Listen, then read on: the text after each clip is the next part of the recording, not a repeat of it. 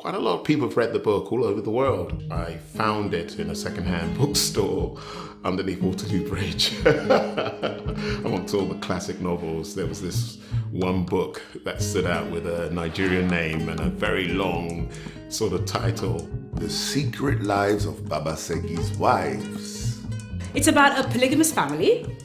Baba Segi and his 3 wives, and there's a new addition. He decides to marry a 4th wife, and that's where things begin to unravel. People have wanted to see this book on stage for so long. There's always a challenge, isn't there, about trying to bring something to life that people have read on the page. It is a harrowing story which is redolent with humour.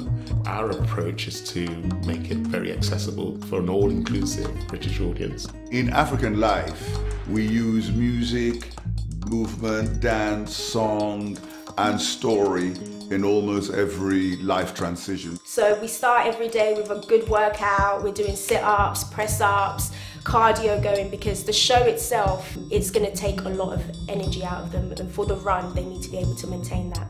It's just a wonderful experience. The music especially is incredible. Singing Yoruba songs. Yeah, which is amazing. Yoruba is such an amazing language. It's so sweet, it's so rich. What's wonderful about these musicians is that they really, actually that's their craft, so they play things like the talking drum. The way it reflects very traditional sounds and also very contemporary sounds as well. We get to see forms that actually bring out the thinking and aesthetics of a particular culture.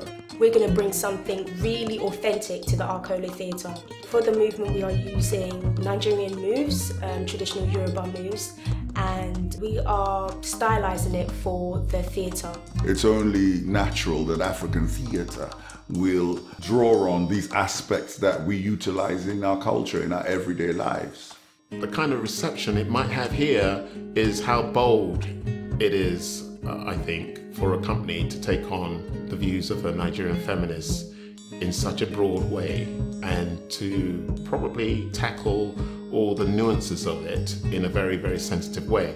Bringing the whole thing to life, I think it's going to be exciting. It's one of those plays you come and you leave loving a handful of things. Whether it's the music, the dancing, the characters. So people will come with their preceptions, but trust me, by the end of the play, That's going to be wiped away. That's for sure. The question that we ask when we put on plays is, how are we living and how do we want to live? And if you are interested in those questions, then come and see this play and come and support theatre.